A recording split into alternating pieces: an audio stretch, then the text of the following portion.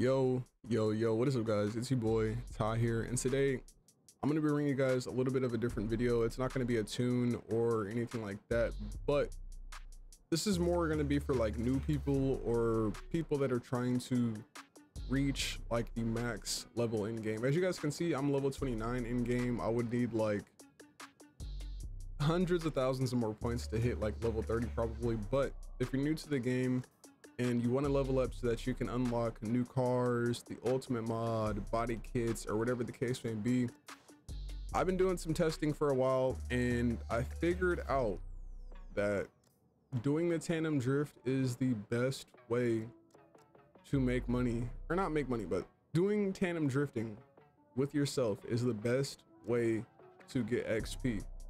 It doesn't matter if you're new or if you've been playing for a long time. You can literally do this on every map. It'll give you the same amount of XP. But the only thing is with this is the better the score you get, the more money and XP you get. So I've tested just doing the regular drifting and it doesn't really give you that much XP. I've tested the time attack, it doesn't give you that much XP. Online doesn't give you that much XP, but tandem drift literally will give you the most XP. So if you want to level up quick as a new player, what I would do is just go to parking A and start doing these. So for example, I'm going to go ahead and do a test run just to show you guys how much XP you can get. You can get up to 13,000 XP, which is a lot more than the 100 or 300 you get for time attacks and drift tracks. So look, I'm going to go ahead and do a run. And also another thing about this too is that if you do these, it'll make you better at tandeming, it'll make you better at drifting, it'll teach you how to hold a line. So while you're actually, you know, getting these experience points, you'll actually be gaining experience and learning how you drift and possibly learning how you could drift better just from tandeming with yourself. So, oh, almost missed that zone there, but so that's going to be the lead run. This is how it goes. So you just do a lead run, and then once you're done with the lead run, you just press continue, and then it'll ask you to pull out another car. So the car I'm going to use is, I'm going to just pull out the R35. I think it's on 100 adhesion. Okay, R35 against the S15, and then it's going to have you do your chase run just like this.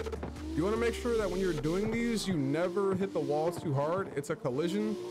And if you're chasing, you want to make sure you don't hit the lead because it counts as a collision and it'll restart it. So if I hit the lead, it'll be a collision like that and you'll have to restart. So I just want to keep that in mind for you guys. You know, do not hit the lead and do not slam into the wall. A wall tap is fine, but if you hit the wall too hard, it'll count as a collision and you'll have to restart just like that. So just keep that in mind. Keep that in mind. Also, if you guys need help with tandeming or anything like that, I have a CarX racing tutorials playlist where you can actually learn some tips and tricks on how to tandem. You know what I'm saying? So if you guys need help with that, go ahead and check out the tutorials video. I'll put a thumbnail of it up on screen right now if I can.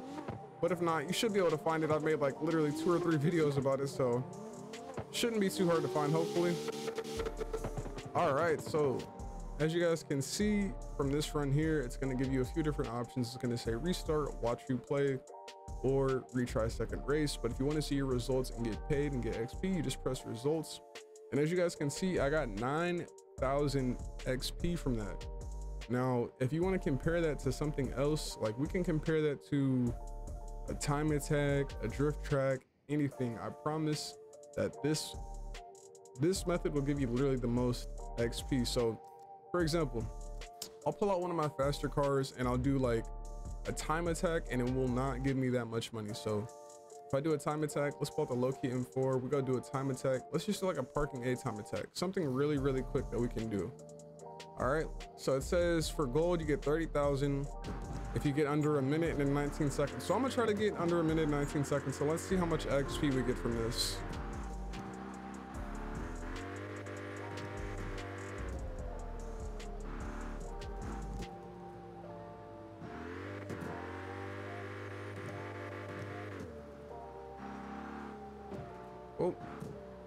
Oh, hit the wall a little bit there. We're good. So right now we're at 20 seconds.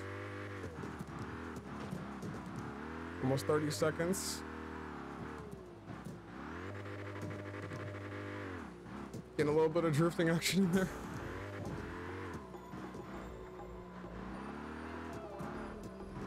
And yes, this is one of my race cars for like stuff like this, or for like messing around on drag racing. This is the car I use right here. It's pretty cool. Okay, tight turn, tight turn. Cut through here.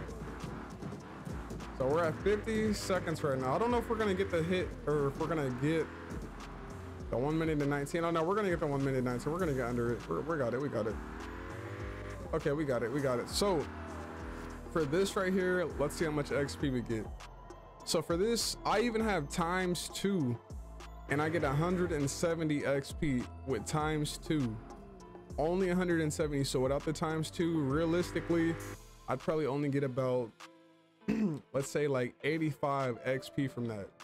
Now if we do a drifting map and we drift the track, you get like, I think just as much or even less XP. So yeah, man, let me switch cars real quick. Hold on, it's the wrong car. It's a race car. I can't really use that to drift.